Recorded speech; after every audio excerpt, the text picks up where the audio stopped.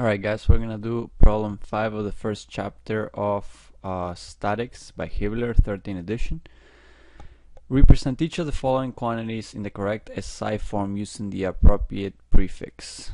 Okay, so we got A, we got 0.000431 kilograms. I want you to change the prefix, so this is equal to 1, 2, 3, and you know that kilograms stands for 10 to the third, so that will be 0.431 grams. Let's go to B. That will be 35.3 times 10 to the third newtons. You know 10 to the third stands for kilo.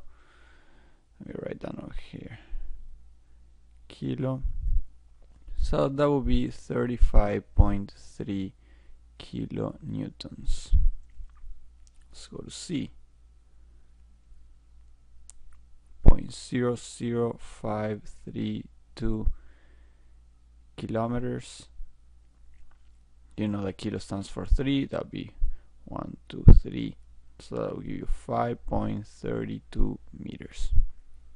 For more solutions, visit my site at daxterbells.com/statics.